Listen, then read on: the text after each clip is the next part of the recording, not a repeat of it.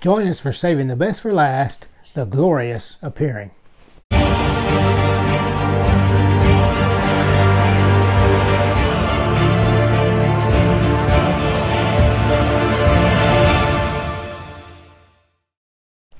Hey, welcome to Stone of Help for the fifth and final installment of Saving the Best for Last. Now, our text comes from John chapter 2, verses 1 through 10, where Jesus turns the water into wine. And, he shows up at the wedding there at Cana of Galilee. They've run out of wine. He fixes the problem. And this is Chris's on version of it here, I guess you could say. The governor tastes it, and the governor tells he's talking to the bridegroom. He said, "You done messed everything up. This is not the way people do things. You saved the best wine for last." I'm gonna tell you, we have a bridegroom. His name is Christ, and he has saved the best for last. Now, we're sharing a message this week that we just call Saving the Best for Last, the Glorious Appearing. Now, look, we're talking about the second coming of Christ, which is the glorious appearing, and we're going to just have to be very brief on it because this can take a long, long time. And so we're going to just hit certain different points that will take place during the second coming of Christ. And so let's just go ahead and get started by saying this. Many confuse the rapture and the second coming. However, they are two very distinct and very different events. And actually, I know one verse in Scripture that mentions the rapture and the second coming in the same verse. Now, I stand to be corrected, so if you know one, drop it down in the comments for me, because I enjoy learning, I really do. But the verse that I'm thinking about is Titus chapter 2, verse 13, that says this: "Looking for that blessed hope and the glorious appearing of the great God and our Savior, Jesus Christ." So the blessed hope, that's the rapture. The glorious appearing, that's the second coming. They're both mentioned right there. And there's several differences between the rapture and the second coming, but I'm going to name three of them for you. Ready? At the rapture, Christ returns in the air. You remember, I think it was last week, where the Bible talks about the Lord himself shall descend from heaven with a shout, with the voice of an archangel, trumpet of God. It talks about how, we'll be caught up together in the clouds and we'll meet the Lord in the air. That right there is the rapture, when we meet him in the air. But at the second coming, Christ returns to the earth. Zechariah 14:4 says that his feet shall stand in that day upon the Mount of Olives. As a matter of fact, it says that the Mount of Olives will be split. And did you know right now there's a fault line going right across the top of the Mount of Olives? I mean, things are already setting up. It's ready for him to set foot there, and it's going to split, right? The second difference is this: at the rapture, Jesus will return for his saints. Remember, when he descends, the Bible says the dead in Christ are going to rise first, and we which are alive and remain are going to be caught up together. And so if you're born again, if you've accepted Jesus Christ as your Savior, then he's coming back for you in the rapture. He's coming for his saints. That's the rapture. But at the second coming, he will return with his saints. Revelation chapter 19, starting at verse 11, "I saw heaven open, and behold, a white horse. And he that sat upon him was called Faithful and True. And in righteousness he doth judge and make war. His eyes were as a flame of fire, and on his head were many crowns." Now, can I stop right there for just a second?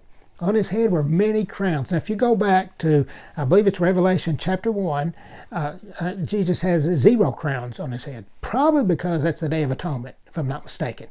Now, in chapter 14, he has 1 crown on his head, a single crown. But here he has many crowns. Can I tell you what's happened is he's transitioning into King of Kings, because he is headed right back down here to earth on that white horse, and he's going to set up his millennial reign down here, where he's going to rule and reign for 1,000 years. Come on, as King of Kings and Lord of Lords. And the rest of that verse says the armies of heaven followed him upon white horses. Who's that? That's those who made the rapture. He's coming back with his saints. We're coming back with him. The third difference is the rapture takes place in a twinkling of an eye. 1 Corinthians 15:52, in a moment, in a twinkling of an eye. It's fast. The second coming will be visible to everybody.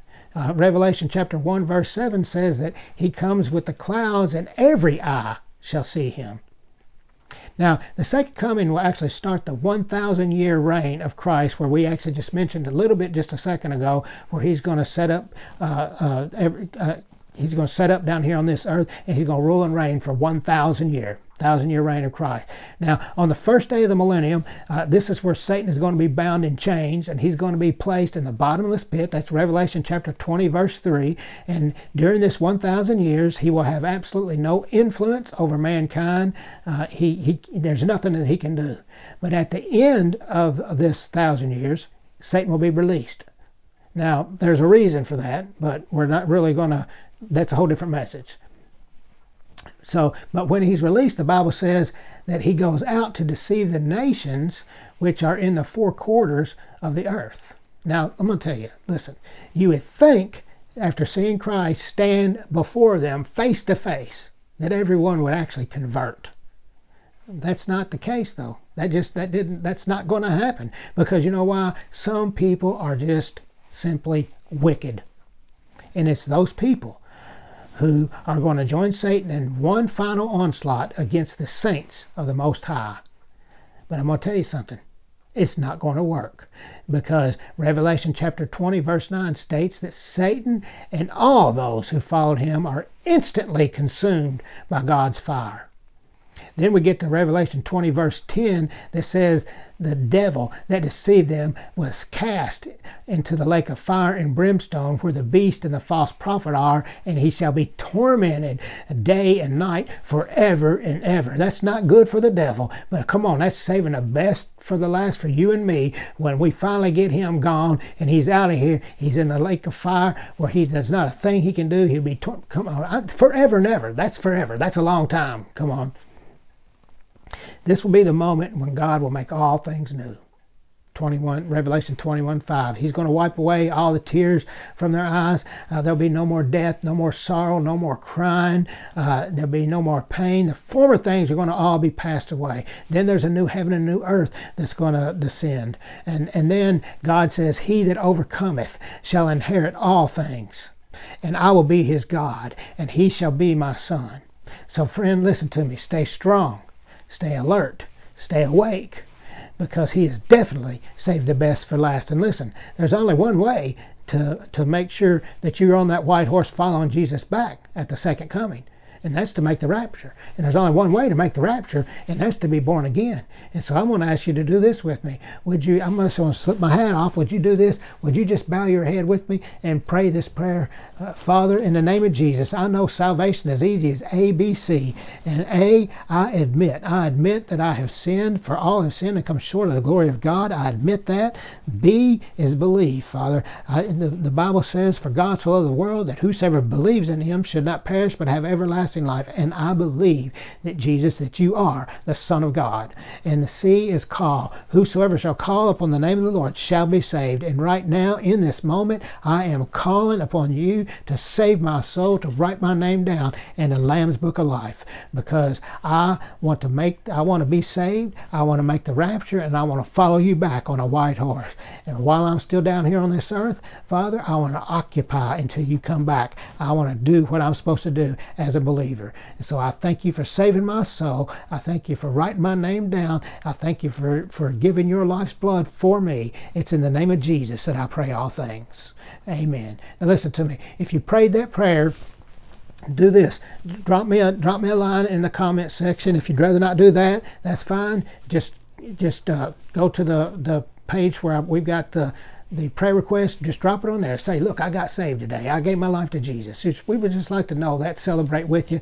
And so, listen, I want to say thank you for hanging out with me over the last 5 weeks. Now, I think we're going to be able to put all these last 5 videos, we'll put them in one place, in one playlist. So if you want to listen to them all at the same time, or if you want to send them to somebody, do that. Share them. Share some of these videos with people and kind of get the word out. So thank you guys for joining me. May God bless you, and may God bless your family.